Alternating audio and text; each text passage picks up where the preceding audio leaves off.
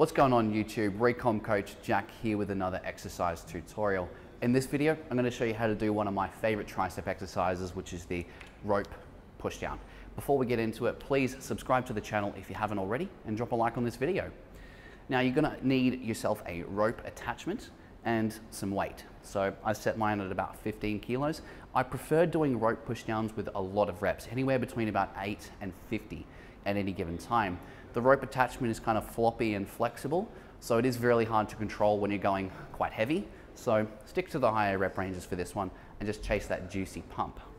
Now, you're going to grab the rope with a nice firm grip, pull the weight off the stack to get started. I'm going to pull my upper arms kind of next to my torso and then sit my butt back a little bit into a hinge position, not unlike a partial stiff leg deadlift.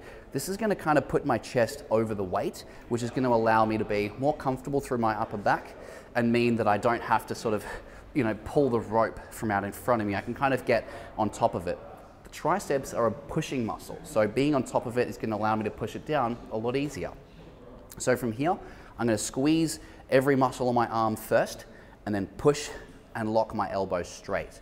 Now let's not forget that the triceps' main function is to actually straighten the elbow, not necessarily to move rope attachments. So we don't want to fling the rope around and twist at the wrist a lot. We want to just keep it nice and strict and lock those triceps just like this, straight down. Now when you're coming back up, get that forearm into your bicep, just like that. Forearm into biceps, keeping the rest of your body nice and strict. And again, going for those high repetitions to get that juicy pump. So that's how you do the tricep rope pushdown. Thanks for watching and stay tuned for more.